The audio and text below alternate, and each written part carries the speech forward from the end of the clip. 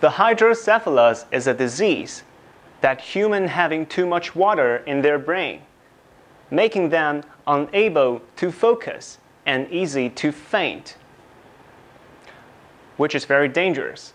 So those patients have to take a surgery called VP shunt to take some water out.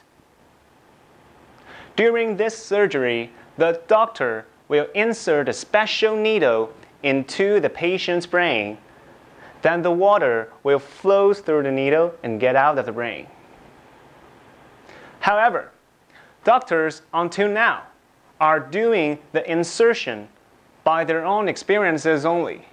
In the other word, blindly, without any assistance to make sure the accuracy, which means sometimes mistakes happen. It may hurt the other parts of the brain, making the patients get higher risk to lose their memories or even die. That's severe. So we are creating a system that uses accurate devices. We use a robot arm grabbing a laser pointer to point at the right position to insert for the doctor. And how does it work? First, we have to see the inside of the brain to find a suitable target.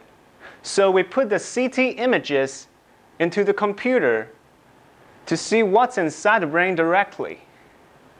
Then the doctor could use a mouse click to click on the screen at a point that he wants to insert.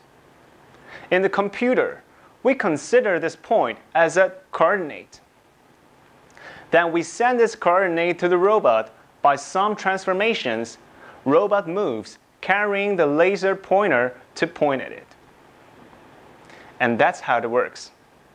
As you can imagine, after all of these, all the doctor needs to do is to click some buttons. Let the robot guide him to the right position and he insert.